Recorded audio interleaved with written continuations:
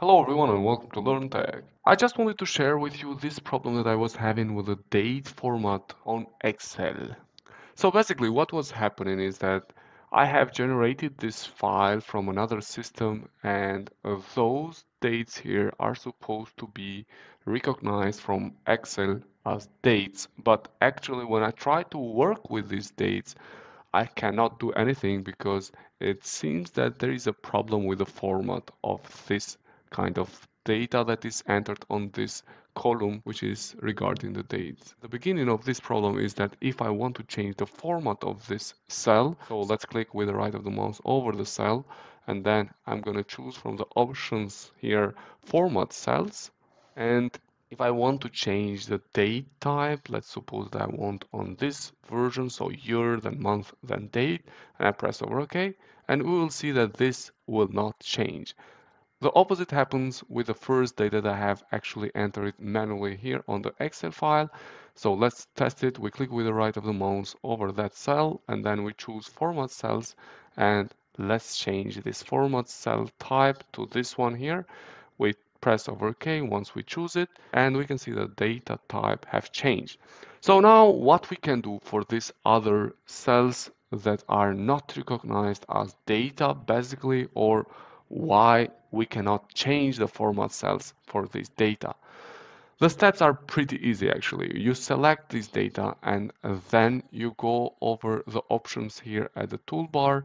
We choose data, and now over here you can see this option here which says text to columns. It is under this toolbar which is data tools. We click over text to columns, and now it will pop up this window which will be named convert text to columns wizard. We're going to choose the first option here, and the characters such as commas or tabs separate each field, and then we press over next.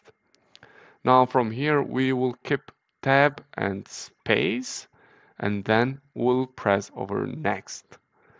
Now we need to choose column data format as date format, and then from the options over here you need to choose date format. Data is already entered here. In my case is day, month and year. If it is another date format that you have entered over here, you need to choose that date format. It could be, for example, day, year or month.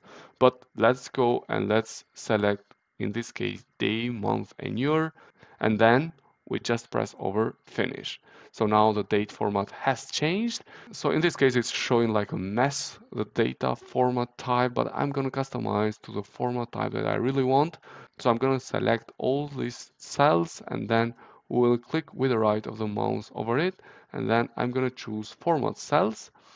And now from the option here, we choose date. And now we select the date format that I really want. So let's suppose that I want this version here, which is year, month, and date. And we select over OK. Here we are. Now the date format now is changed, and I can process now this column because it is recognized now as dates as I really want it, in case that, for example, I want to create a pivot about this, etc., etc. So basically, this is one of the easiest methods how to make Excel recognize the data that you have entered as date and to convert the column from text to dates. Thanks a lot for watching, and please do not forget to subscribe. Wish to you all the best. Thank you.